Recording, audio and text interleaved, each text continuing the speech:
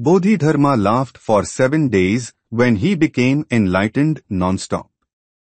His friends became very worried. They thought he had gone insane. They asked him, "What is the matter? Why are you laughing?" He said, "I am laughing because now I see the whole ridiculousness of my search.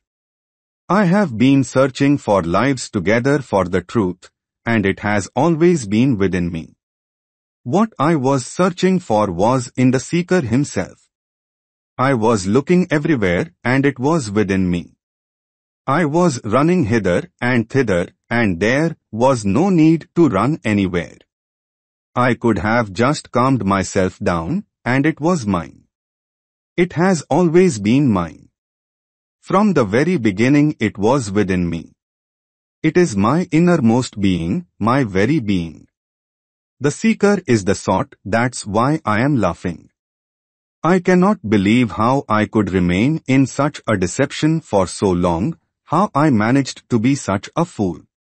And I am also laughing because I see all around millions of people searching in the same way, searching for bliss, for God, for truth, for nirvana, and all that they are searching and seeking and looking for can be found within themselves.